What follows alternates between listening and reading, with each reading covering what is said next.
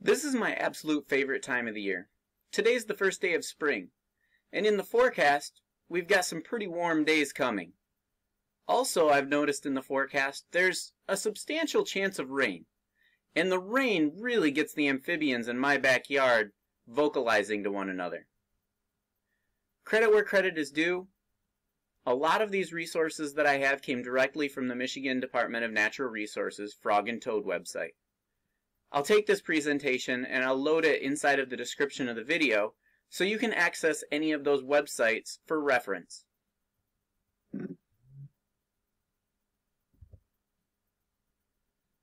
Our first species of frog is the Blanchard's cricket frog. This is a species that is threatened in the state of Michigan.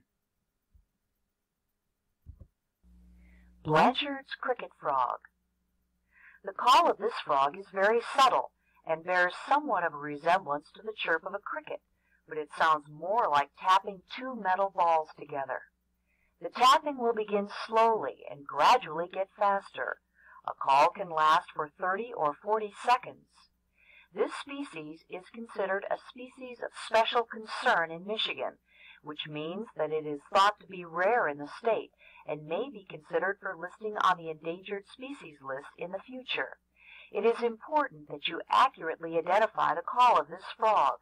It is recommended that you record the calls if possible and have them verified by an experienced frog surveyor if you're not sure of what you're hearing.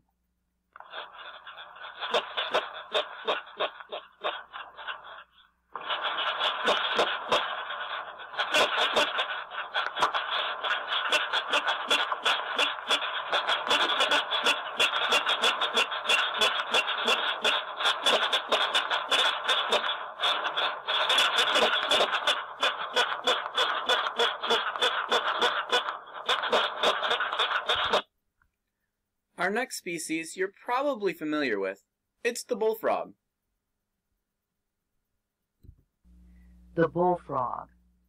The call of this frog is so low that it easily qualifies as the bass of Michigan's frog orchestra. The deep bass notes are similar to a foghorn, but with a musical ring. Once heard, it is not likely to be mistaken for any other frog in Michigan.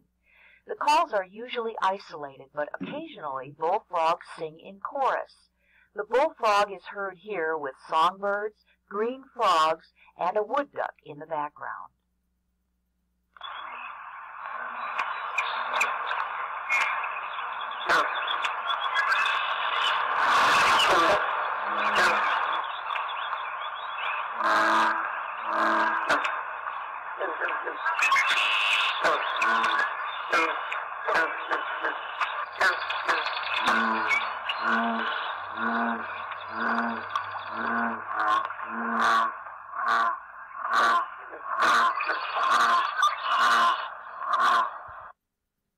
And here's another audio.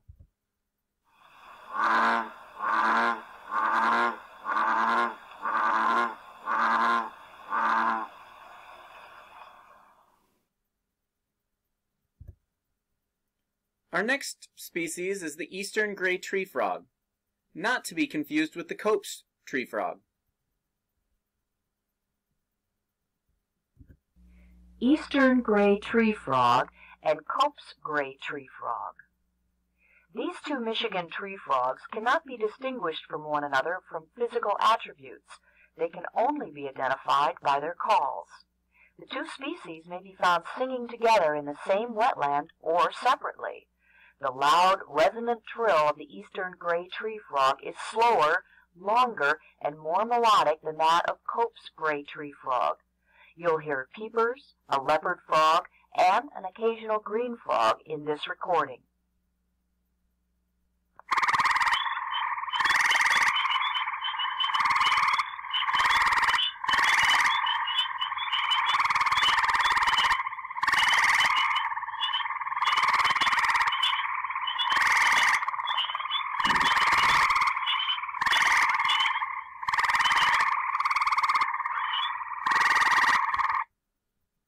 Here's another audio.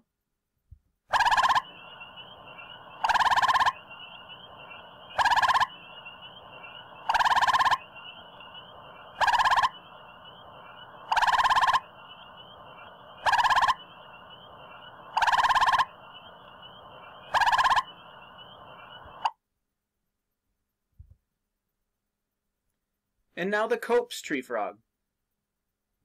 Cope's gray tree frogs have a shorter, faster, and harsher call than the eastern. This recording has both tree frogs calling intermittently, first the Cope's, then the eastern.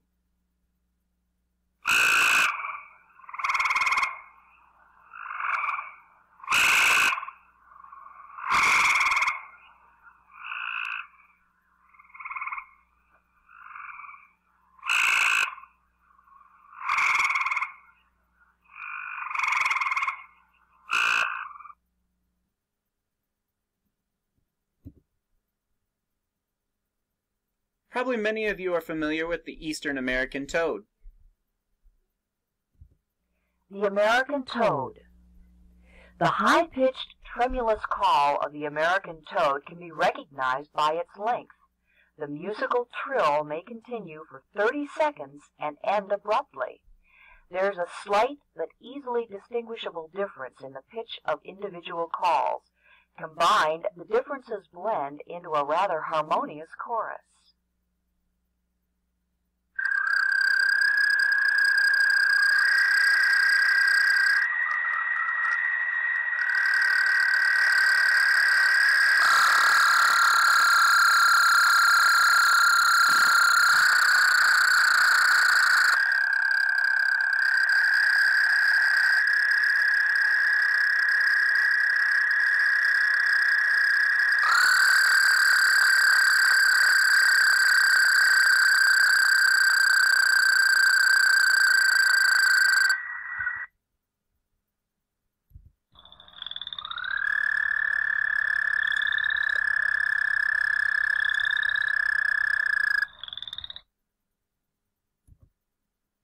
Our next species is the Fowler's toad, and again this is another species of special concern.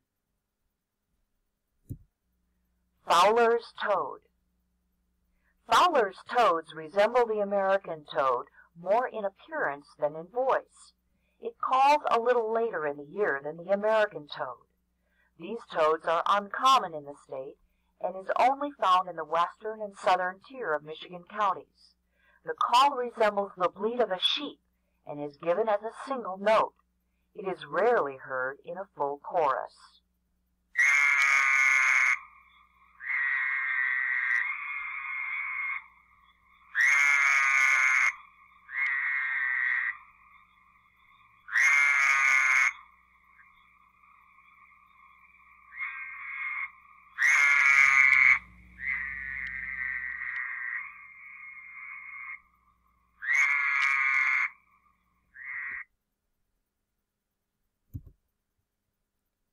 The next species is the green frog.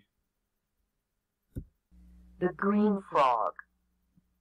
The call of this frog has been heard by most people at one time or another, although they may not have recognized it for what it was. It is often confused with the bullfrog, but once you hear them side by side, you won't make that mistake again. It is a vigorous call with considerable carrying power.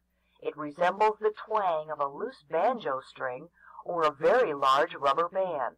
It is usually given as a single note.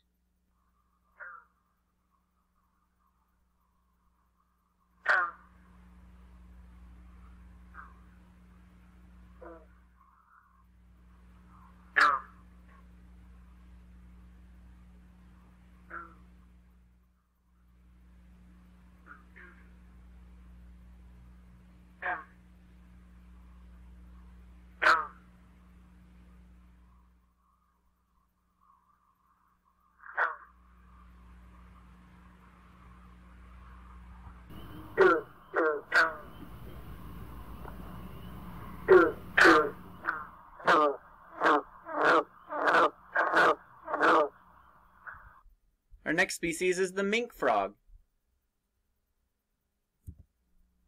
The mink frog. In Michigan, the mink frog is only found in the Upper Peninsula. If you think you hear this frog elsewhere in the state, you will need to get the observation verified before reporting it. The call is likened to the sound of horses' hooves trotting over a cobblestone street. An occasional green frog can be heard in the background.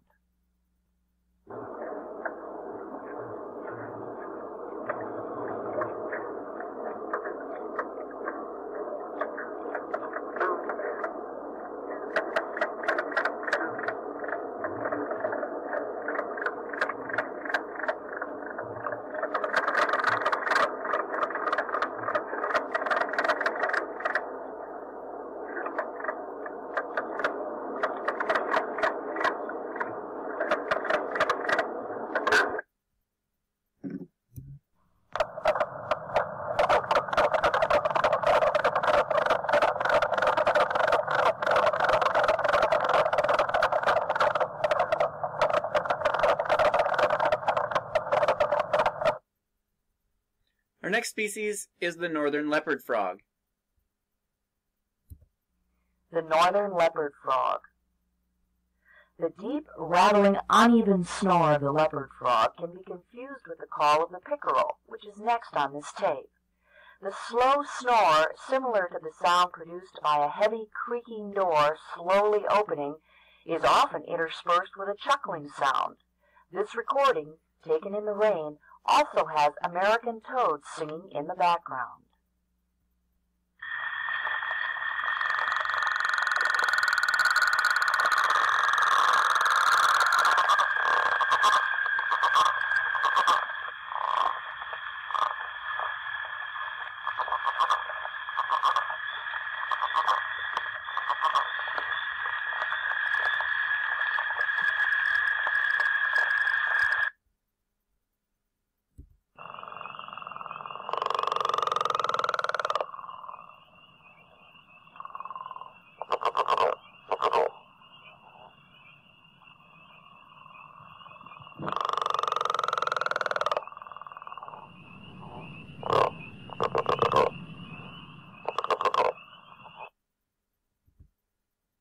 Our next species you're probably pretty familiar with.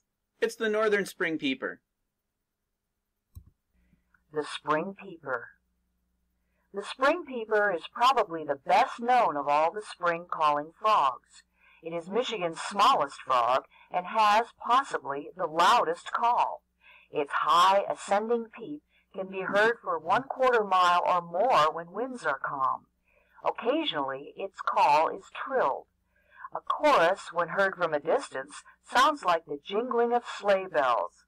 Peepers are our most abundant frog species and are usually heard calling in a full chorus.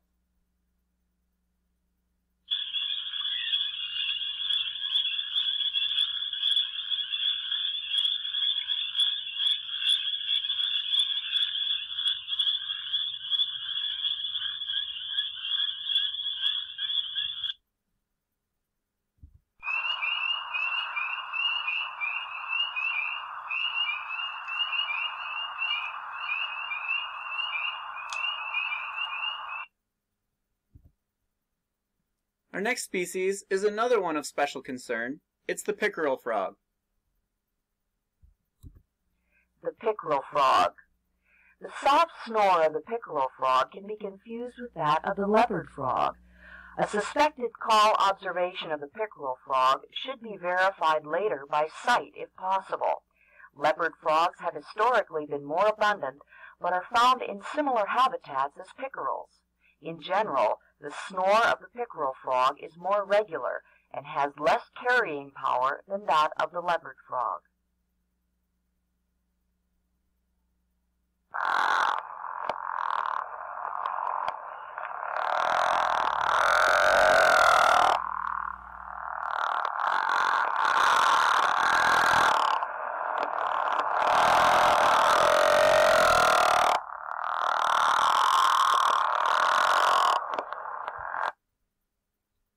Next is the chorus frog. There are two species of chorus frog in Michigan, the boreal and the western. The chorus frog. We have two types of chorus frogs in Michigan, the western and the boreal. The somewhat musical call of the western chorus frog lacks great carrying power. You'll have to listen carefully to hear it in a chorus of spring peepers, which are often in the same breeding pond. The ascending call, lasting for 1 or 2 seconds, is similar to the sound produced by running a fingernail across the teeth of a high-quality, fine-toothed comb.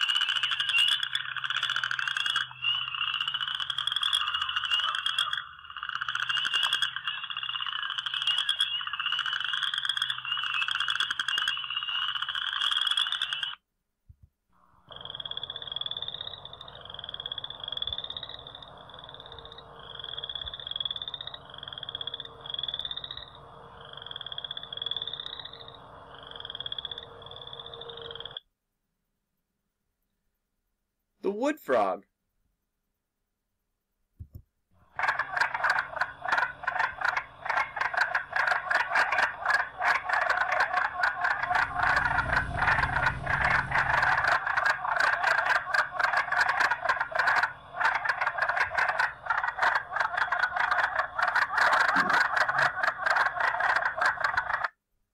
So we've gone over all of the species of frogs and toads that would be found in Michigan.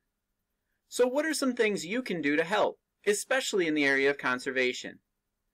Frogs and toads face a variety of threats from habitat loss, pollution, illegal collection, and overharvest. They are very important in our natural ecosystems. They contribute to ecological systems as predator and prey. It's important to take and possess any reptiles or any amphibians in a manner that is appropriate with the fish guide. There are 3 Michigan species that are currently listed as endangered, threatened, or species of special concern. And as a reminder, they are the Blanchard's cricket frog, the Fowler's toad, and the pickerel frog. So how can you help? 1, this video starts. We can learn about them. We also need to know our state and local federal laws that protect frogs and toads in their habitat. You can purchase a fishing license. The dollars from your fishing license go towards habitat conservation. Supporting conservation efforts in order to protect wetlands and other habitats can go a long way as well. Never buy wild native caught frogs or toads from pet dealers. Never release non-native frogs and toads, or other animals for that matter, into the wild. They can disrupt natural ecosystems. You can volunteer for a spring frog and toad survey. Or you can report any frog and toad activity to the MichiganHerpAtlas.org. Frog and Toad Michigan annual surveys happen every spring. There's some information attached at the top of this slide that you could link to. Speaking of the Michigan Herp Atlas, this is a great resource for you to not only explore frogs and toads, but also reptiles and other amphibians like salamanders.